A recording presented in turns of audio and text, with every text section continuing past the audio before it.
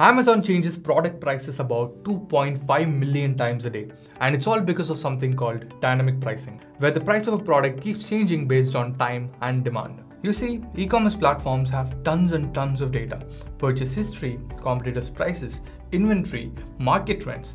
It is estimated the data is about 1 billion gigabytes. And this big data lake with machine learning algorithms are used to analyze and make real-time pricing decisions. If a competitor is selling a product at a lower price, the e-commerce site will try to match or beat that price to remain competitive.